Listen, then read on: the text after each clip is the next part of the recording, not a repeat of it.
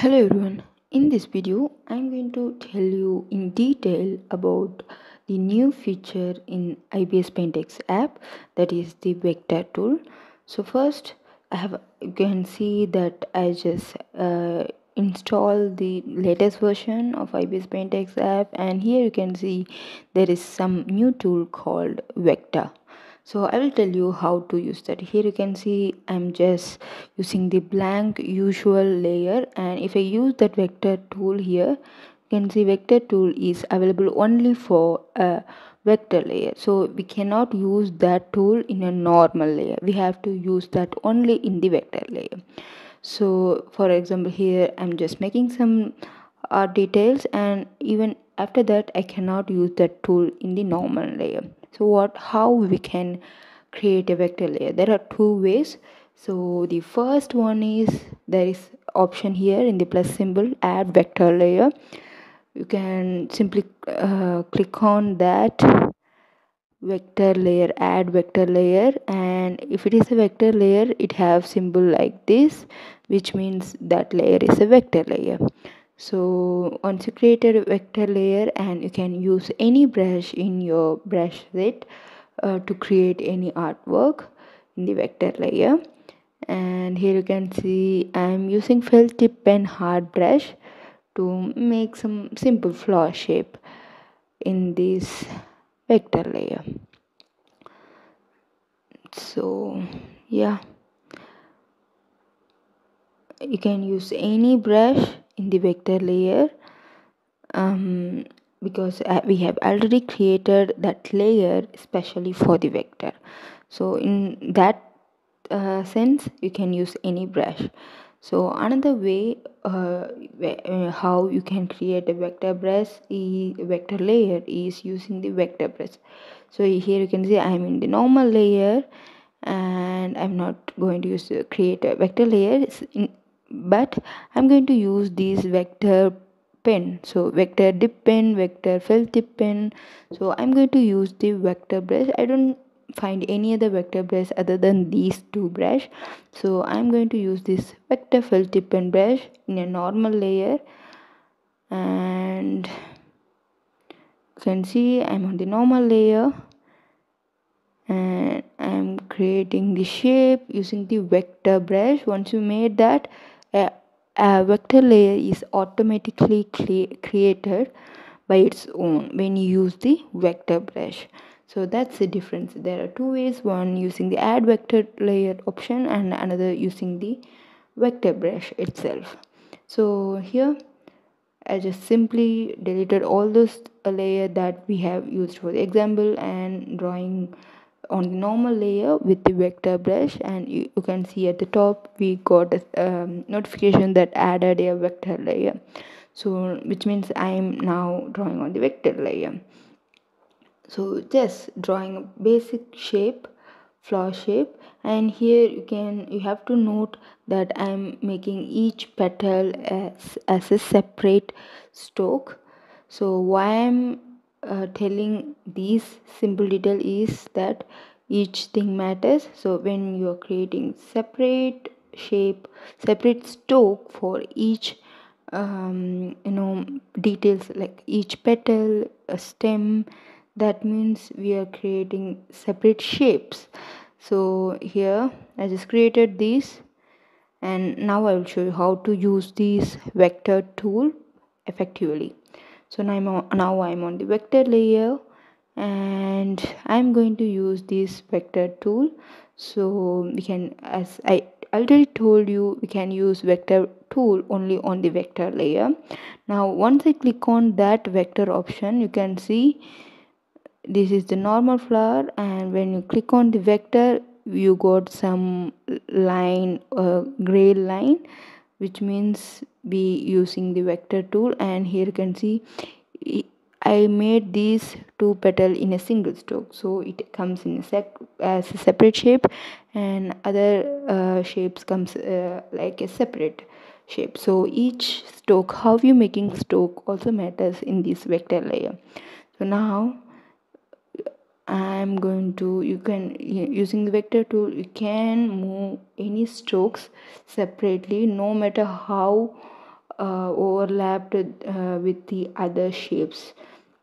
So for example, in the normal layer, if I'm making any art details, like these strokes are overlapped with one another, we can only move the entire shape consist of so many strokes, but we cannot separately move any single stroke. But in the vector layer, you can see everything is touched with another, but using the vector layer I can move the that particular stroke in effectively without disturbing any other shapes. So that's the main thing about the vector tool. And here you can see I just made a line above this flower and it is not overlapped with that. You can move easily using the vector tool. Now if you want to delete that shape using that three dot, you can delete it. So editing features in the vector tool. So basic things we know about the vector now there are so many tools inside this. So when I click on this pencil symbol, using this color line, a line color, you can change the color of that stroke like this. And you can see I'm keeping it black again. You can change the thickness of this stroke, and also you can change the brush from one another. Like here I'm using the vector felt tip pen brush, but you can change to any other brush in the brush set, which is absolutely not possible in the normal layer. So you can see I'm using the airbrush particle brush. Then let me try this watercolor brush. You can see that stroke is separately changed to the another brush when you click on this option. So another thing is order. So here you can see this stroke is overlapped with the two more strokes, like this, maybe these two petal. And if you increase the size, you can see that stroke is overlapped with few more extra extra strokes. So here we have three more strokes. Along with that, this stroke also present. So if you want to move it, we can move to the top or bottom. I will show with the color variation. So this is our stroke with the green color and it is freehand 3. And now if I move to the bottom, this black line came to the top, which means we are reordering the strokes so that which stroke have to come at the top and which stroke have to come at the bottom. We can decide that using this order option. So this really helpful when you're creating so many details on a single layer, and if you want to move one above another. So you don't need to use so many layers. In single layer you can do all these things. So yeah, that's about that pencil symbol. And another thing is, in the three dots we have so many other tools. So first one is edit vertex, so which means we have so many anchor points, vertices in each stroke. Here you can see there are almost 100 of strokes, and you can change the shape of the stroke easily using these anchor points by just dragging, moving them, or if you also want to delete, you can delete them. So here you can see I'm just dragging and moving the anchor points one by one. And if you want to delete that anchor point, just select. Once you selected it, the anchor point will become blue color, and you can click on the three dot to delete that anchor point. So here I'm selecting multiple blue line or multiple anchor points. Everything became blue color. Now click on this three dot and delete those anchor points, and here you can see there is no anchor points between these two in this area. That's because we have already deleted that. So yeah, this is how you can change the shape of the stroke using the edit vertices. Next, and you can the ordering again. We can reorder or bring it to the front or bring it to the back. So here you can see, if you want to move that to the entire back of all the details, just click on this bring to back, go to back, or bring to the front to bring that to the front. And reorder, already we have seen that reorder option, that's the same here. And you can flip the particular shape horizontally or vertically. You don't need to use the entire layer. Instead you can flip horizontally, vertically using this option. And now deselect shape. If you want to release the selection, you can do that, or if you want to delete that shape, you can delete. Yeah, these are the things which are available inside that vector layer, vector tool. So next, you cannot use these two tools inside a vector layer. What are those? Are these two things: bucket tool and special tool. For example, I'm going to fill some color in the vector layer, but you cannot, because you have to create a separate layer to use the bucket tool. You cannot fill colors in the vector layer. So yeah, you can simply create a new layer and fill that layer shapes with any color you want, but you cannot do that in the vector layer. Another thing is special tool. You cannot use the lasso fill tool on the vector tool again. You have to create a separate layer to do all those things. Here you can see you cannot do that in a normal layer. You cannot do that in a vector layer. So yeah, that's two things you cannot do in this vector layer. Now, so what are the things you can do in this vector layer? You can erase and add text. So here I'm going to use eraser. There is no anything like a vector eraser. I just checked and there is no something like that.